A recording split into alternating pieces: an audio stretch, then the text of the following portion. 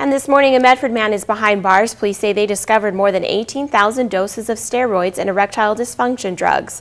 Police arrested Rafael Fernandez on Wednesday after serving a search warrant in his Cedar Links Drive home. During the search, officials found the liquid anabolic steroid, as well as 250 doses of Viagra.